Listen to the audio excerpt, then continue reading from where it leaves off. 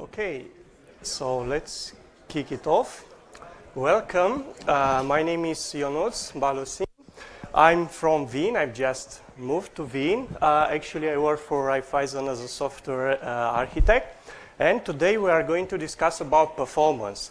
And I'm quite interested how would you receive this presentation, because I did it to other conferences and the final feedback was, it seems like we are in the faculty, but now I think it's a good place to redo all the things, because I think you have all of this fresh in mind. Just a quick quiz. Who has experience in C++? Hands up. Okay, very good. Java, guys? Wow. Compilers, hardware, assembly. Who work with those? Good, very good. So you should know everything I'm going to teach you today, because it's a presentation, it's a top-down presentation. So we will go through a lot of techniques, tactics, and everything will be studied from a performance standpoint. Other things about me, apart the Raiffeisen job, I also conduct technical trainings, especially on the performance field. I'm very keen on performance on all the levels. And also, if you want to stay in touch with me, this is my Twitter account, and I started a blog. So you can easily find my articles. And don't forget, before to leave, there are some goodies here in front for you. Just pick one before you leave the room. But everything has been said, so let's start with the presentation itself. How I structure the presentation, I structure in different layers. The first layer, it's about design principles. The second, it's about tactics, patterns, algorithms, data structures. Then we will continue with OS guidelines and hardware guidelines. So as you can see, the abstraction, it's lower at the bottom and it's high in the first layer for the design principle, but the complexity, it's twisted because the things are becoming more complex since you touch the lowest layer and it's more complicated.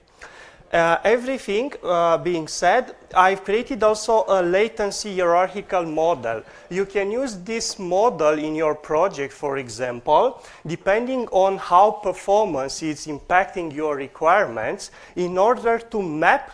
And at the end of the talk, after I will go through all of these techniques, I will assign each of them to this hierarchical model, so you can take this model and use it in your project.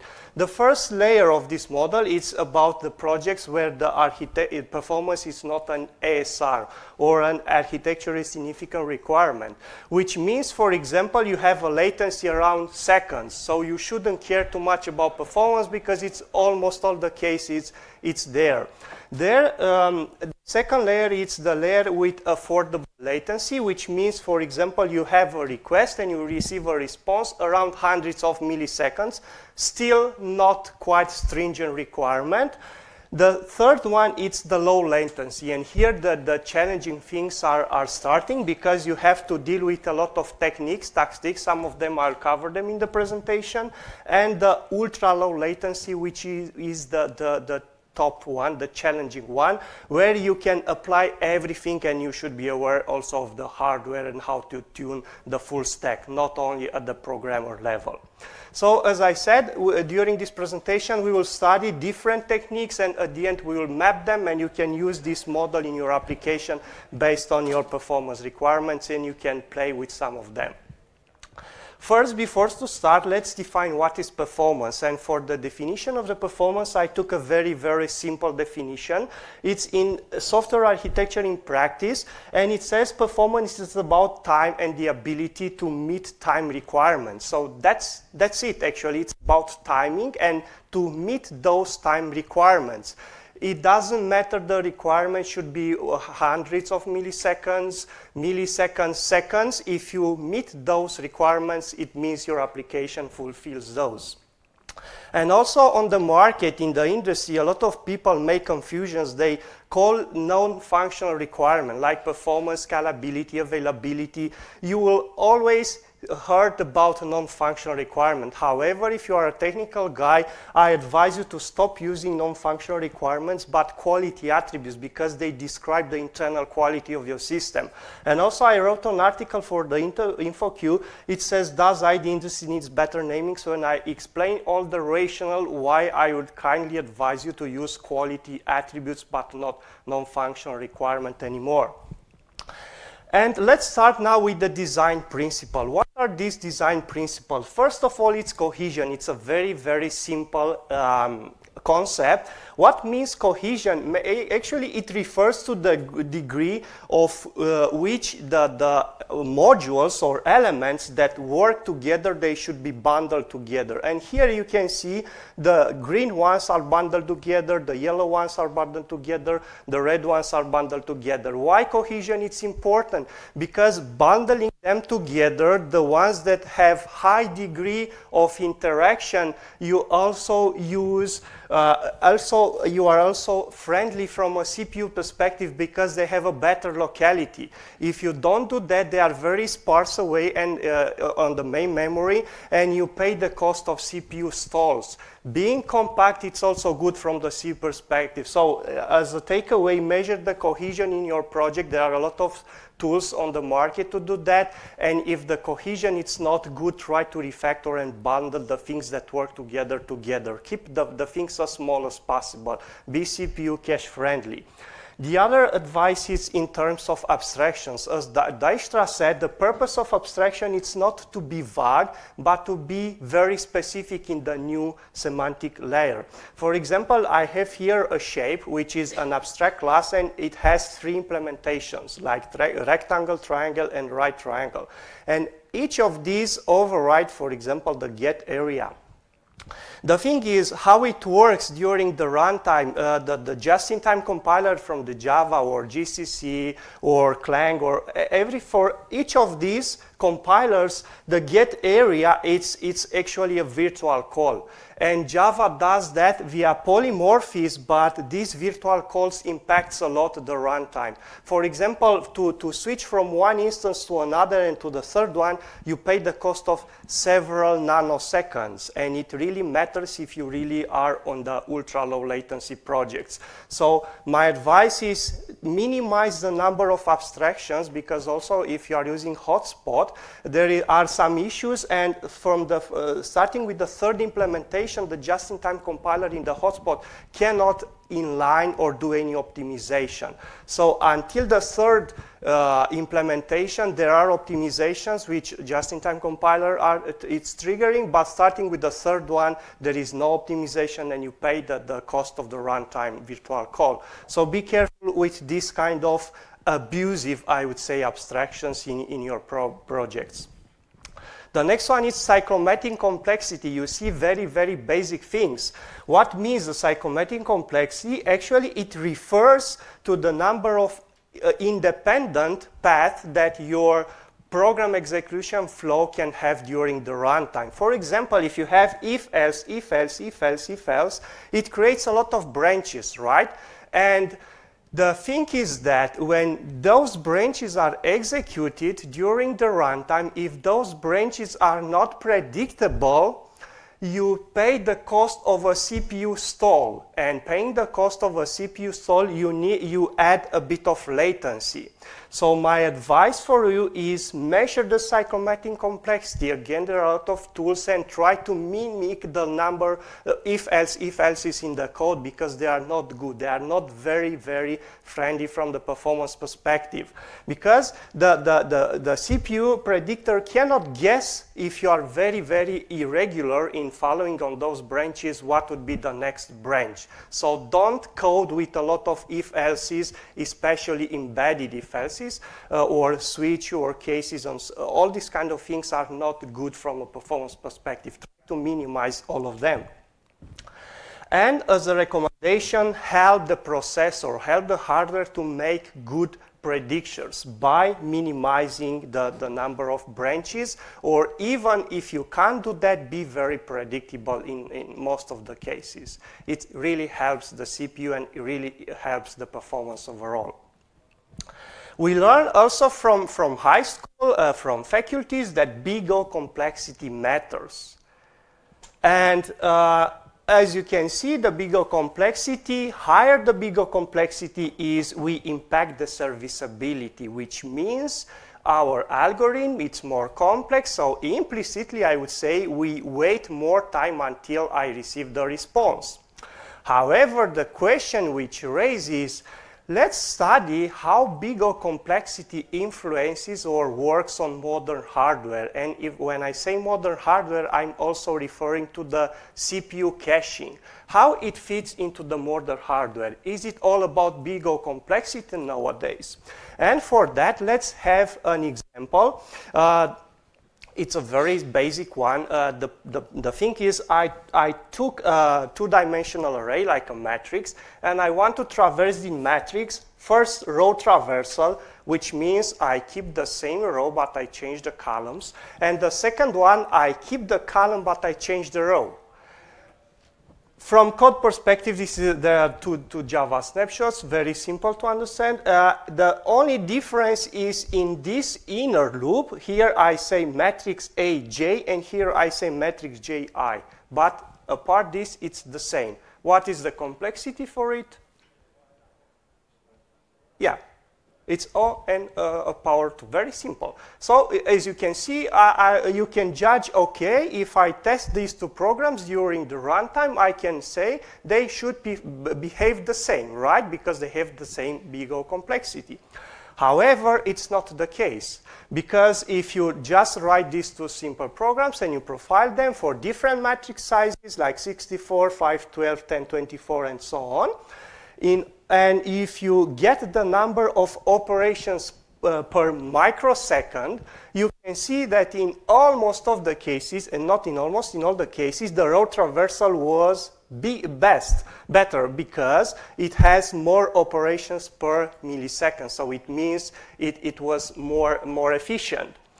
As opposite to the column traversal, as you can see, for example, 012, 003, or even more, this one, the bigger matrix, it's around 1 order of magnitude. However, initially, both of them have the same complexity. And the question is, why? Why is it happening to have such big discrepancy? And let's get back to hardware to understand what's happening, because of course it's the caching and how it works plays a very fundamental role. And in order to understand and to profile, I also rerun the program on Linux with perf command. Have you used perf command on Linux? Okay, very good. So if you can use perf command and profile the CPU counters. And for the CPU counters, what I was interested in were the cycles per instructions and the number of misses for L1, for last layer, for example, L3 in my case, and translation leukocyte buffer. And all of these were worse in the column traversal fashion. That's why it has an impact also on the throughput. Now you have more context, but you still maybe don't have a clear picture why it is happening, because you have all the figures around these CPU counters. But let's see why it is happening. And to see why it is happening, it's a very, very basic explanation. It's the way how CPU works in regards with the CPU cache lines. For example, when you access the first two-dimensional array in the row traversal fashion, what it means, you access the first element, of course there will be a miss. However, because you access the first one, all the others are automatically laid out in the same CPU cache line, because they are compacted. And the thing is how the CPU is working from a cache perspective. It sees the virtual memory in chunks of 64 bytes. So whatever you request something, the first line line of cache, it's filled until the 64 bytes. So even if you request one element, because the next elements are collocated, they are automatically filled in the same CPU cache line. And when you access the second, the third, the fourth, until it fits the 64 bytes, you have everything in there, so the number of misses is lower. As opposite to the column traversal, you just request one element. The full CPU cache line is filled, but you read only one element out of that CPU cache line, and all the other elements, together with the CPU cache line, it's evicted. So it's a very, very inefficient way of traversing this data structure. That's why you had that CPU stalls and in the column traversal. Which leads me to the conclusion that service time, and big O notation, this complexity, it's not a lot, it's not all. So you need to be careful about how the CPU works and the caching effect, because it helps you a lot. Bigger complexity, it's useful when you have huge data sets where CPU caches couldn't help. However, in all the other cases, caching and the CPU caching helps you a lot in performance. As a recommendation, reduce the code footprint as small as possible, small and clean methods, and minimize the number of indirections. Keep the objects collocated. In Java, we pay this cost of not heavy value types or structs like in C++. However, try to model and to minimize the number of indirections and keep the objects collocated and very compact in the memory. The next layer is about tactics, patterns, algorithms, and data structures. Caching. It's a very interesting concept because, for example, caching reduces the serviceability or the response time, where you have, for example, subsequent requests which are identical because you have already data pre-computed in the cache. That's the idea. It's very easy nowadays to have a caching solution to plug it in your application and to work, but it's very difficult to properly tune it. Because to properly tune it, you need to understand more things. You need to understand what would be the data patterns inside the cache, which means read-write through policies. So, for example, when you have a request, it hits the cache. If the cache is synchronously in sync with the persistent, or it is asynchronously. For example, you write something in the cache and that is synchronously written to the persistence, which is the case for write-through or write-behind. It is decoupled and asynchronously writes to the database. Depends on the context. Also, the eviction algorithms, it's important to properly tune it because most of them might come, for example, with least recently used or least frequently used policies. So based on the nature of the application, first try to identify the number of misses and then to properly tune your cache. Fetching strategy depends on the data volatility that you have in your project. For example, if you have a lot of static data which doesn't change, it might be suitable for a prefetching strategy, which means you prefetch the data and afterwards, when it is requested, it is already in the cache because it has less volatility, it doesn't change a lot. Or on demand, if it is, for example, requested, there is a cache miss, it goes and it is retrieved from the persistence, and could be also predictive, which is more challenging to implement. Based on the way you access the data, you can also think of a pattern to pre-fill the data in the cache in advance for you, because in this case, you minimize the number of misses. And the last, but also very important, especially when you deal with distributed applications, it's the topology of it. Because you can have it locally on just one instance, you can have it partitioned / distributed, or you can have it partitioned and replicated. which means partitioned and replicated. For example, it's partitioned on different instances, and I have at least 1 or 2 replicas for each, which means I'm ultra highly available because I have only 2 nodes. If I go down, there are other 2 nodes with the same data, copy of data. If you deal with, for example, distributed applications when you have scalability and ultra highly availability, probably you need to go in this direction. The question is, how many replicas do you afford? And by default, most of the applications that I saw, there are n+2, which means 2 additional replicas. But again, it depends from the application to application. Batching, it's another concept. What is batching? Actually, it bundles multiple requests in one single unit, like this one, and it sends it to the receiver. It's easy, right? So you can do batching just like that. Put a lot of requests, bundle, wrap, and send that once. However, it's not so easy as it might look like, because if you want to tune, and if I ask you what would be the optimal batch size, what would be the answer? Of course, you need to take into account 2 other things, the bandwidth and the round trip time. What is the bandwidth? It's actually how much information, how big I can create this single piece of unit in order to be closer to the max bandwidth, the maximum amount of information I could send. But also the round trip time, it's important, because the round trip time, if it goes up, it's not optimal for me. It's important to have a lower round trip time. So maximum bandwidth and minimum round trip time, and having this into consideration with these ones, I can properly tune the batch size. Because otherwise, just to create batching and send it over the wire, it's okay. You have batching, but it's not optimal.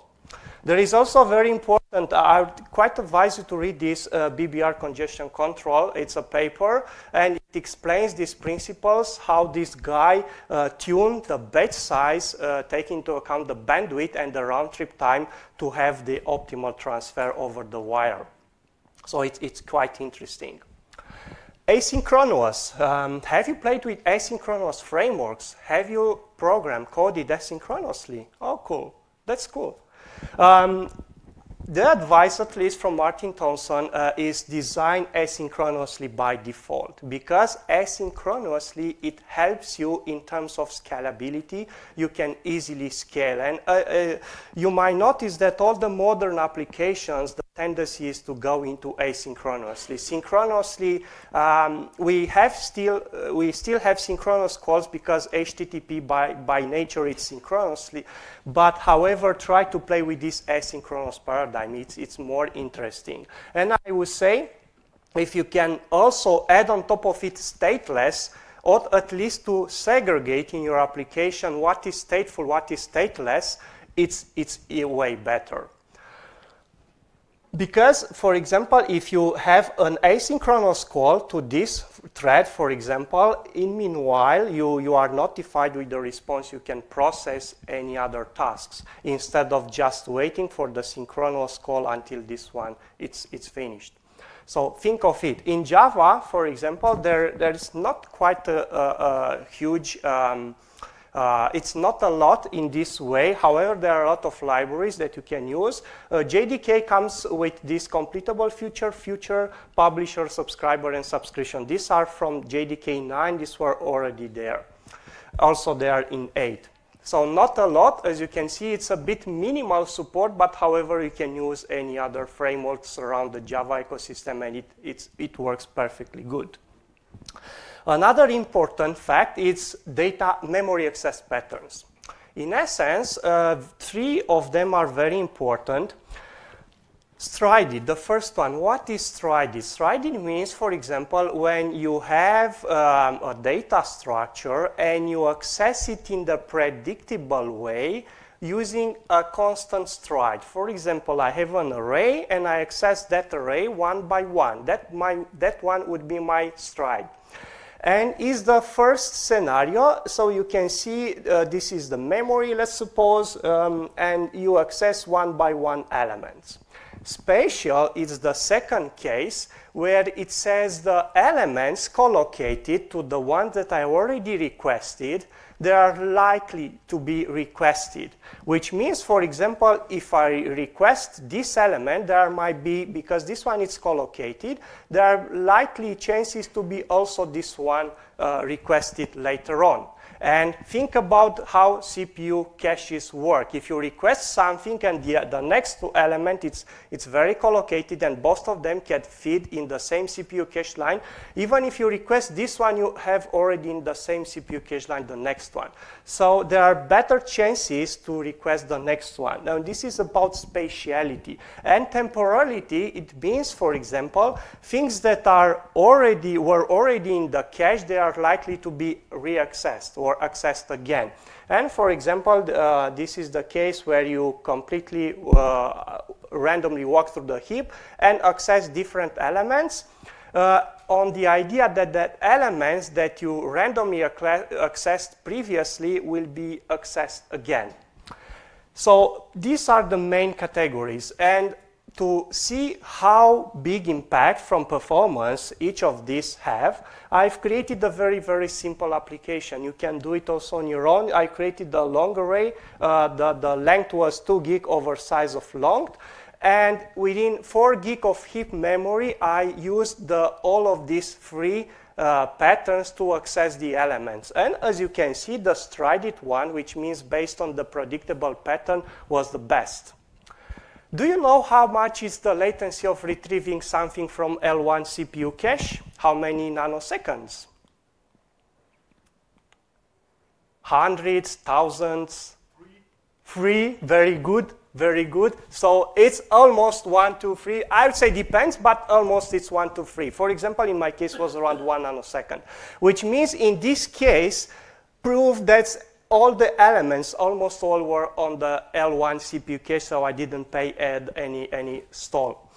The spatial one was around 5 nanoseconds, which were about between L1 and L2 CPU cache line, and temporal one, it hit most of the times the L3 cache, or L2, L3. So you can see it's a very, very big impact. It depends on how you structure the data and how you access the data. You get a lot of performance if you are conscious and if you model your data in such way.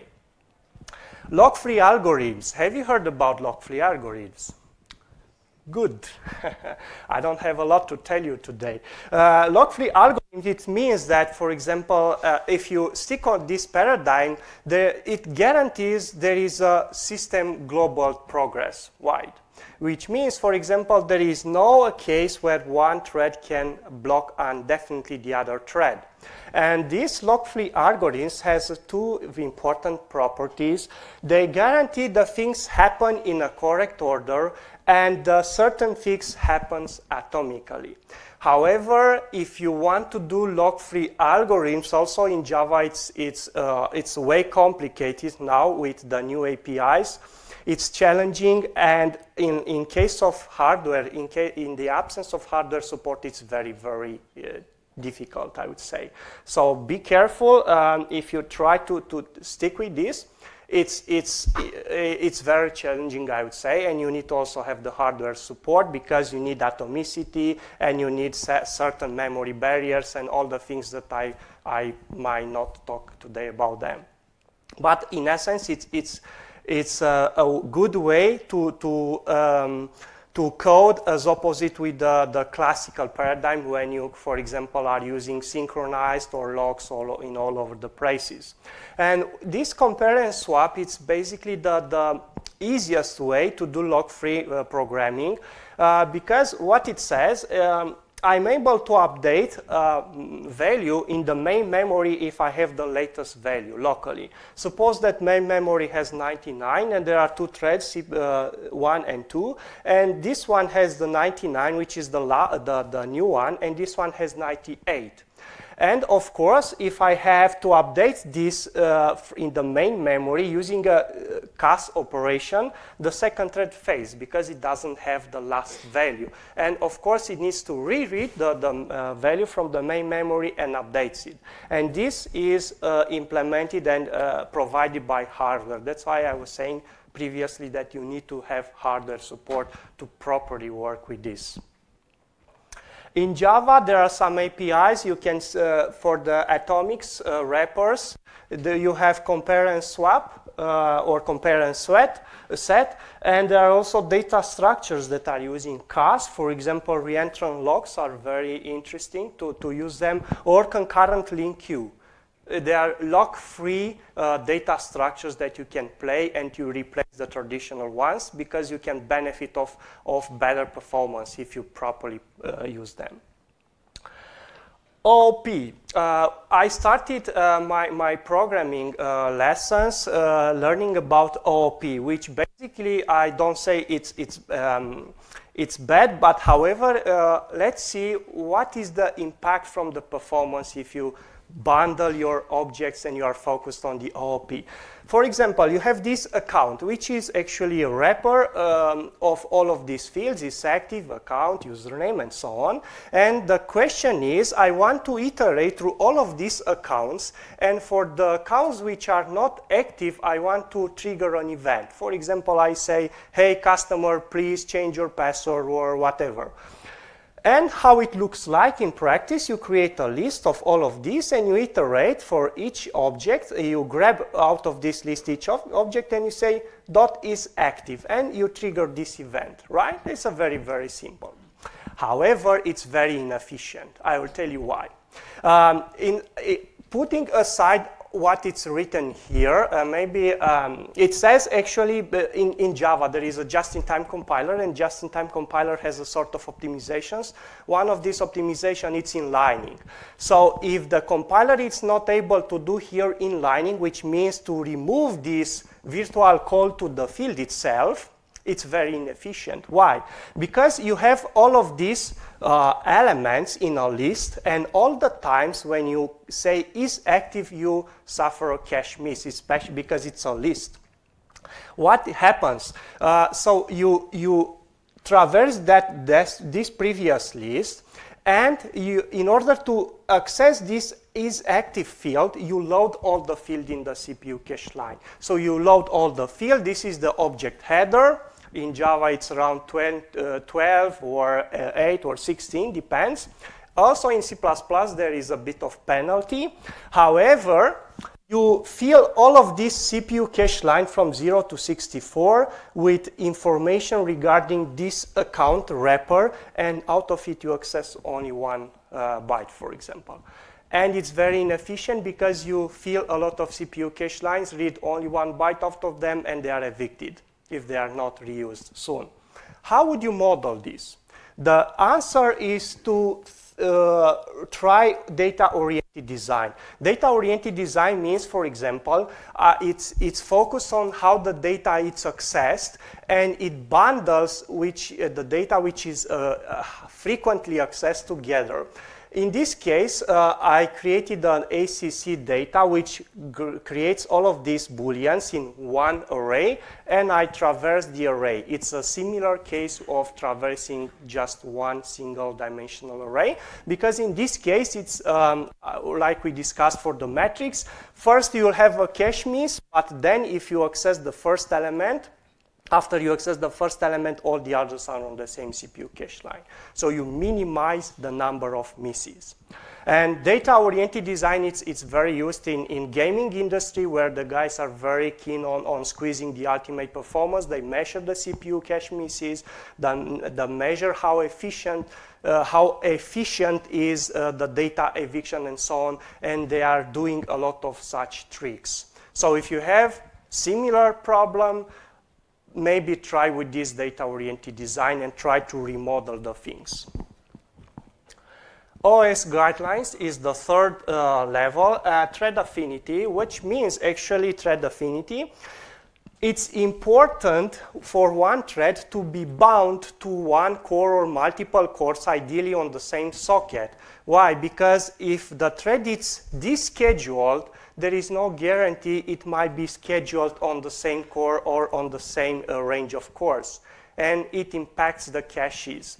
Because this thread, before to be descheduled, it, for example, pre-filled some caches, some CPU caches, and after it is rescheduled, especially on another core, the other socket, all of these caches are pre-filled, are lost actually. So to have this, you need actually to use in Java this library, or in Linux or C or C++, it's quite easy because they are native languages. So task set or sched set affinity. Non-uniform memory access. The non-uniform memory access says actually the time I spent to retrieve one object from the memory depends on how if the memory is local to that socket or not. In essence, which means actually if I'm scheduled on this core and I want to retrieve the object which is remote, I have to wait until the request is propagated to this hypertransport and QPI bus, retrieves, and it's sent back here. Ideally, I don't want to have this, and I want to use the local memory to that local socket. This is how I minimize this latency. How you do that, actually, in Linux, you can use the NUMA control, or also if you are using the JVM, unfortunately, in the hotspot, there is only one collector, which is NUMA aware, and it is the parallel GC, which is not the default one, starting the JDK9, so you have to enable it. Also, for the G1, which is the last and enable starting 9, there is a JEP. It's actually a proposal to make it NUMA aware. However, it's not there. So be careful, because in Java it's very tricky and it doesn't properly work. Large pages. What happens, for example, when you retrieve something from the main from the main memory? There is a translation between the virtual address and the physical address, and that translation it's based on a short cache, which is called TLB, translation leukocyte buffer. So every time you want to retrieve something from the main memory, there is a translation. And for example, you have this virtual address, and in order to access the physical memory, the TLB is first checked if it is the translation is there or not. If the translation wasn't here, you have a TLB miss and you have to walk the page. And walking the page is very costly because, in essence, it spent tens or hundreds of cycles. So ideally, in order to minimize this, I would prefer to have less TLB misses. To have less TLB misses, what are the options? First, it's either increase this cache, either make the physical memory large, with large pages, because having large pages, the same translation will fall into the same entry in the TLB. The first option, making the TLB bigger, it's not quite handy because you need to have a TLB short because it needs to be very efficient. And the handy way is to make the page larger in the main memory. So this is the only acceptable option. However, for example, in Java, you need to use large pages, and you need to also have the OS support. On Solaris, it's active by default. It's enabled by default. On Linux and Windows, no, there is no such.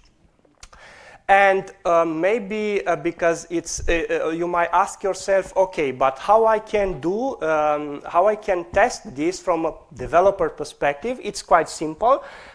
If you have some performance penalties, and if you profile your application with this, for these CPU counters, like TLB misses and TLB page walks, you can do that with perf, and you spend a significant amount of time in those enable large pages, because it's a sign that your application suffers of this. However, even if you don't profile, but you know the nature of the application, so if you, for example, have an application which uses intensive memory, a huge amount of memory, but with contiguous memory accesses, it also helps, because having it contiguously, you fall onto the same large page from the memory. Also, it's not like the golden hammer. If you have applications which have a small working set, or if you have still a huge amount of heap but is very sparsely large pages, doesn't help you. So be careful. You can profile it, as I was saying here, or you can also think in advance based on the nature of your application. And maybe the last one, RAMFS or TempFS is quite important when you have a lot of I/O operations. For example, you have abusive loggings in your application, right? Why you should all the times use the physical? You can map them using RAMFS and TempFS and read and write into the memory. However, be careful because it's volatile, so you need, if you read and write to the memory, you need an asynchronous job to read and write it from there and make it persistent. So it's very efficient, but you pay because everything is volatile. And also, just to give you an idea how performance is that, I used RAMFS, for example, and my test was I sequentially write 8 gig in chunk of 4K, 5K, 512 on my SSD, HDD, and RAMFS. And RAMFS was, in essence, 8 to 10 times faster. So it's incredibly faster if you use RAMFS or TempFS. But again, it's not suitable for all kind of cases. If you have especially logging, it works very good. And I won't go further into the last layer. Actually, it's about file sharing. I will tweet the slides after the presentation, and you can have all the information in here. So if you want something, you can also please approach me. You can also please tweet me, and I'll answer to your question. Thanks a lot for this. It was a pleasure to be in a university. Actually, it was my first time since I attend conferences. I've never conducted the session in a conference. I had a deja vu when I came here because I graduated computer science compilers. And it was a pleasure for me to be here. Thank you and wish you a very pleasant day.